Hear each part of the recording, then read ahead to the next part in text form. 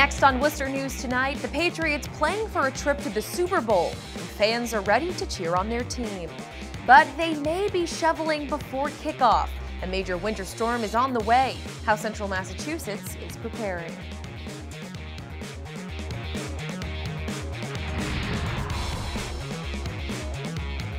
Good evening and thanks for joining us. I'm Anna Botari. This morning's snow system missed central Massachusetts, but Mother Nature isn't done quite yet. We're tracking some major snow headed our way this weekend.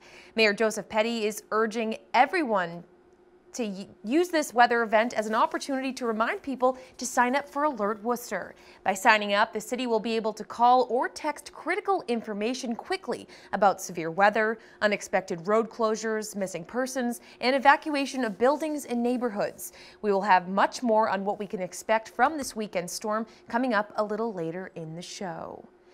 In central Massachusetts, many are preparing for this major winter storm. Cities and towns are gearing up to keep streets and sidewalks clear, while others are looking to keep the homeless safe. Our Olivia Lemon has the details. For heavy snow and temperatures in the A forecast for heavy snow and temperatures in the single digits this weekend has some preparing to battle the elements outside. Going through all the equipment, we're putting on snow blowers for our sidewalk machines and making some last-minute repairs and kind of just getting ready and watching the radar. While others are working to create a warm place for people to stay inside. And now in the storm, we know that we had to stretch the time open for more hours. So it's a little challenging. Hotel Grace opened 3 years ago in the basement of St. John's Church. Friday, Pastor Richie Gonzalez loaded up a truck of food to bring to the overflow shelter. We provide a meal in Hotel Grace when people come in every night.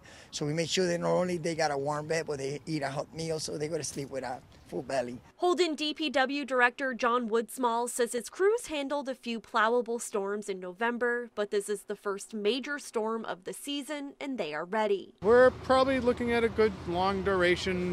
They're talking about the snow starting around 10 p.m. Saturday night, and we'll probably be out until 10 p.m. Sunday night. Hotel Grace opens any night the temperature drops below freezing. Pastor Gonzalez says they have already been open more than 60 nights this season. Last winter, they were open for 90 nights altogether. I believe that maybe 1 or 2 nights it was less than 50 people. Every night we filled to full capacity, 50 people every night. And with Arctic cold air expected on Monday, both organizations agree this may be just the beginning of winter. We're already expecting snow. We know it's part of winter. The crews, they don't like a very busy winter, but they like to have a little bit of overtime, so this will certainly help them out with that. Now, Hotel Grace will open early on Sunday so people can get out of the snow if needed. In Worcester, the city's parking ban will go into effect at 4 p.m. on Saturday, and all DPW crews are reminding drivers to stay off the road, but if you do need to get out, don't crowd the plow. In Worcester, Olivia Lemon, Worcester News Tonight. The New England Patriots are gearing up to play in their 8th straight AFC Championship game Sunday. The team will be in Kansas City to face off against the Chiefs, but the team isn't the only one getting ready for the big game. Two businesses in Millbury say the Patriots are a big part of their success as well. Our Cam Jandro has the story. Why watch the Patriots game on TV Sunday when you can see it on the silver screen? It's like being at the game without having to wait in line and pay big parking and pay big admission tickets and airfare. The Elm Draft House in Millbury has been showing Patriots games at its theater since 2001. Owner Jim Perry says when he offers viewings of the NFL playoffs, he does some of his best business. And I like the Patriots, the Bruins, the Celtics, the Red Sox. I love them all, but the Patriots seem to pull them in. People come in, you know, during snowstorms. My regulars that are here, they're that superstitious. They sit in their seats. A short walk down the street from the Draft House is Matt's at the Buzzer. The barbershop has become notorious for its love of Boston sports. Right now, it is strictly Patriots. We don't have anybody asking for Celtics or Bruins right now.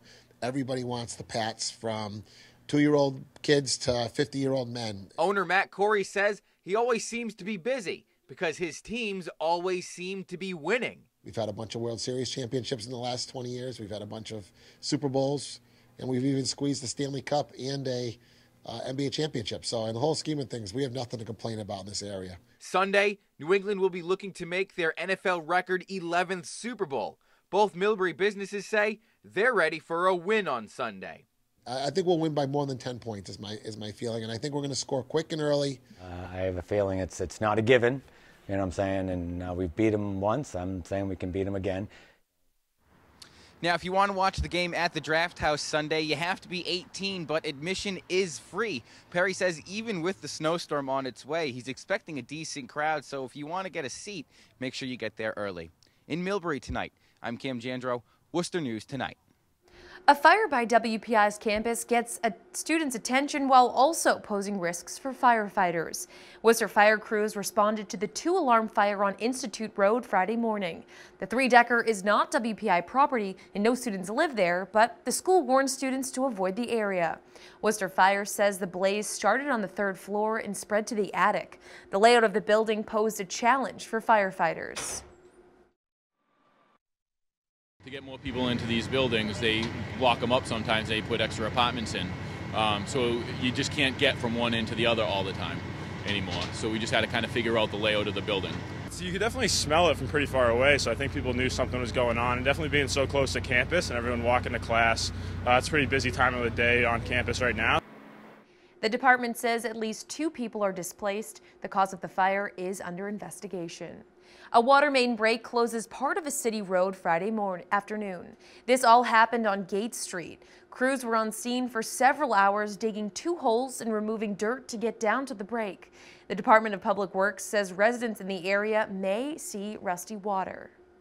Governor Charlie Baker signing a bill into law this week supporting first responders. It will allow them to open up about stressful situations without worrying about the information being used against them. Our Rosalind Flaherty has the details.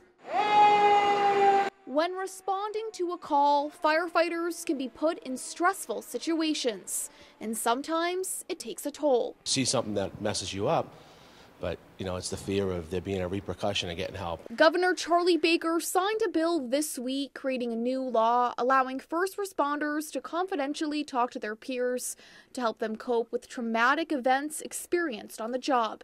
The conversation will not be used against them. When you sign up to do this job, you don't really have a way to know whether you're going to be okay with that stuff. Westboro Fire Lieutenant Dan Hare says the bill is a step in the right direction from removing a stigma. He is also a member of a peer support team who responds to tragedies in Massachusetts, helping people get through. I think the fire service and even the police departments are really embracing it now. I've seen quite a turn even in the last 5 years of different agencies getting involved. Worcester Police Lieutenant Sean Murtha says the bill will encourage officers to stay healthy. Certainly it can be a stressful job, and I think talking to peers is a good way to handle it. Meanwhile, Lieutenant Hare says the goal is to get people back on the line working and to prevent the tragedy of suicide. People who bottle this stuff up and take it home and don't talk or don't have an outlet to share and get it off their chest, it can destroy the person, and it can lead them down that road. Rosalind Flaherty, Worcester News Tonight. State Senator Michael Moore joins more than 70 lawmakers to request additional heat assistance funding. 160,000 people in Massachusetts use the low-income heating assistance program. Senator Moore says the funds will run out of money at the end of January due to federal funding shortfalls. Moore co-signed the letter to Governor Baker requesting $30 million from the state to deal with the potential shortfall. We've got a government that's shut down, which has now further compounded the issue. We've got, I hate to say it, we've got someone who's saying we've got a crisis on the border. Oh, I have a crisis at home. Moore says winter is nowhere near over, and as more snowstorms and cold temperatures hit the state, lawmakers need to ensure everyone has a warm place to stay. The Worcester Bravehearts and the Worcester Railers host the city's first sports management summit Friday. The day featured panel discussions, a job and internship fair, and a keynote address. Bravehearts General Manager Dave Peterson says sports management majors are on the rise at Central Massachusetts colleges and says this is the perfect opportunity to match students with sports leaders in the area. The Bravehearts, the Railers, the Pirates, the Worcester Blades, the Worcester 78s, and there's soon going to be a 6th team here, the Pawtucket Red Sox, and they were actually present here today as well. And so if we're not talking about the job opportunities in the sports industry, then I think that we're doing ourselves a disservice, because when you have so many schools in the area where sport management careers are growing, you want to put those students in the best place to succeed. Why have them move out of Worcester? Let's educate them here and have them stay here. Peterson says he hopes this becomes an annual event in the city.